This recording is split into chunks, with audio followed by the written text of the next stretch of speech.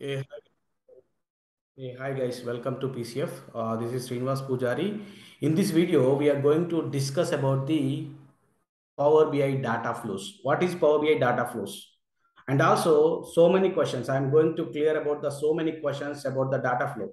Like what is the data flow in a Power BI and where it will store the data? And do we require so what kind of licenses we required? And also do we require a gateway when we use the data flow? And which scenario will go for the data flow? So we are going to clear about all these questions in this video. Okay, so if you know watch the first time my channel, guys, okay, please subscribe my channel and hit the like button to encourage me.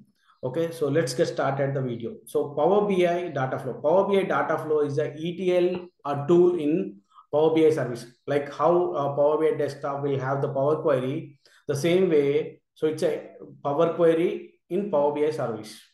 Okay, it's a Power Query in Power BI service. It's collect the data like this. Okay, it's collect the data from different sources. Okay, different sources, and then it will store the data in the Azure data lake storage in a CSV files. Okay, or else it will store in the Dataverse. Okay, so it can take the SQL Server, Excel, or like almost whatever the Power BI desktop will connect the sources. The same sources it can connect, and then it create the data flow, and then it will store the data in these areas. Okay, so where it will store means like so just now we discussed. Okay, it will store in the Dataverse and then Azure data lake, right? So it will store as a CSV files.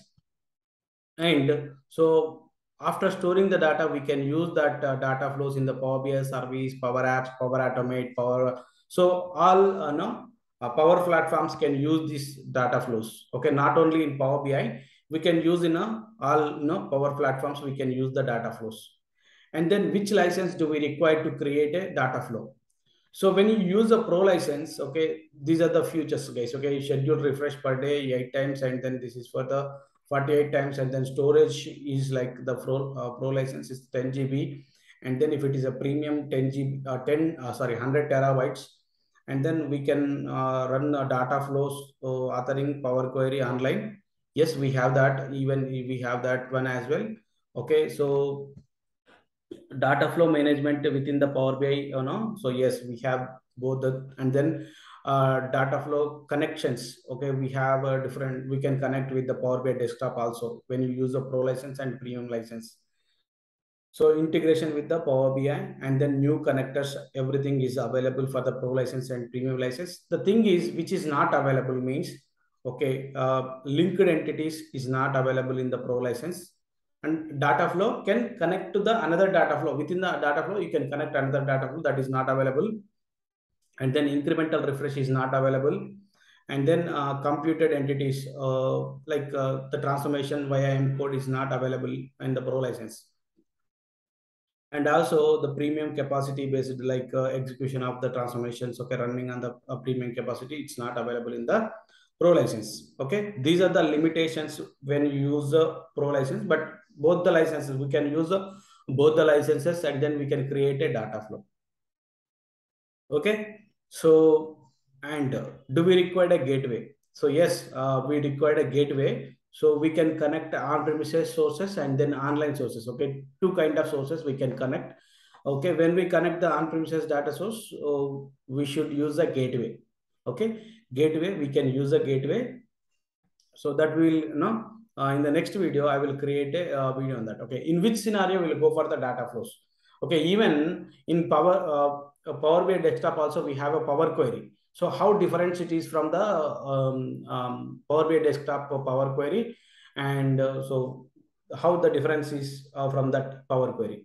Like, so when we use multiple tables, like suppose in a different Power BI reports, suppose date table is there. Okay, date dimension used in the sales PBX file, and then sales inventory file.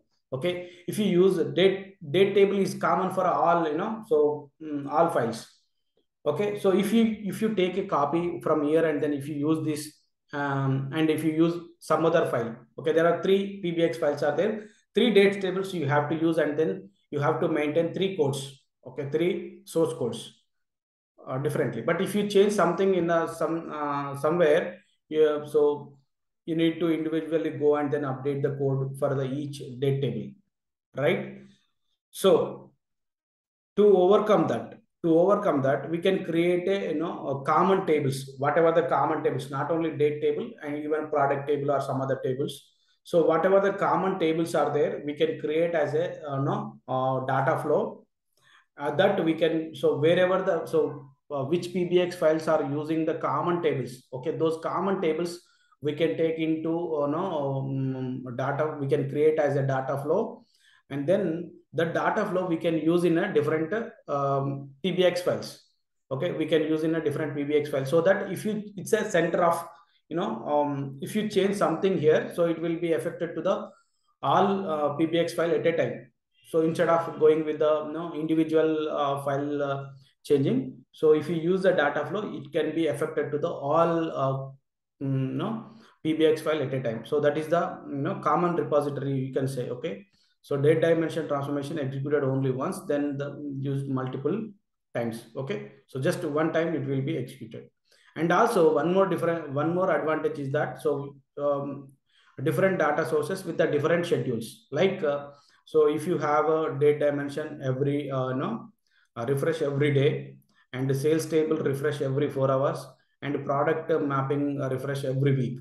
So you have a different schedules. Okay, you suppose if you want to refresh in a different schedules, you can go with the like so independently you can refresh, so based on the schedules. Okay, so that is also one more advantage, we can use the data flow base. Okay, these are the main things. Hope you know understand about something about the data flow, where we can create and all. So we can create even miru, oh, sorry, you can create a data flow with the normal workspace or premium workspace. So you can go with the data flow. Sorry, so in the Power BI service. So tomorrow we'll create that. So how to create and all, tomorrow I will explain. So like just I'm showing the sample. So so when you go to the workspace, uh, there is a right side corner. There is, sorry guys, here is a new things is there. So there you will go with the data flow. You can click on the data flow. So these are the things we have. So define new table, linked and import, and then attach the common data model. So you can go with that. And then for now I'm going with this one. Okay, add a model. So these are the sources we can use.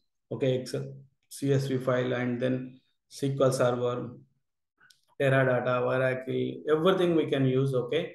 So if you want to go with the Excel, so if you want to upload, just you can go and then browse it, and then you can upload from the desktop. Okay. So we require a gateway. So I don't have a gateway. So that is the reason I cannot able to create now. So tomorrow we will install the gateway. So how to install the gateway and all, we will see. And then we can create a data flow base. Okay. So next two videos, okay, we'll have a next two videos with the SQL and with the Excel. We will create a data flows, and then the data flows we will use in the Power BI desktop. Okay. Hope you like the video, guys. Okay, please share and subscribe my channel if you watch the first time, guys. Okay, thank you.